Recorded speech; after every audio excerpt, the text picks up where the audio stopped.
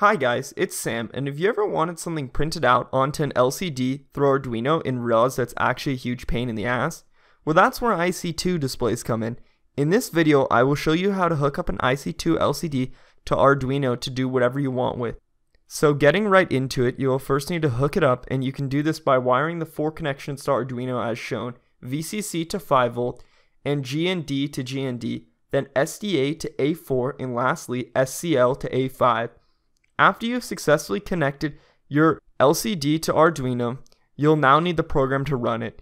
You can do this by running this program. For this program, you'll need to run it, then go into serial display, then change the baud to what I have set it to. Once you have done this, you will now need to type in S for single scan, and after the scan is complete, find your IC2 bus address, which you will need. My address is 03F, but yours could, and most likely is, completely different. Then you will need to open the Arduino program and go to Sketch, Include Library, Manage Libraries, and install the latest version of Liquid Crystal IC2. After this is done, you can run my custom code and just edit the LCD to your address and then put whatever you want into the LCD print area.